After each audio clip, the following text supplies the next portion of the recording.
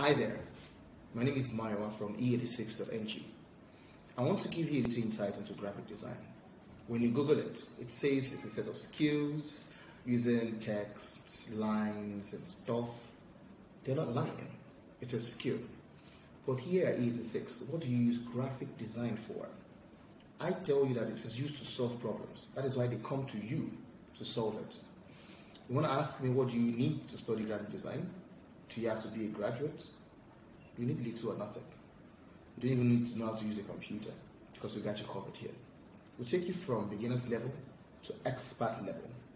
Graphic design is all about seeing a problem and solving it using tools.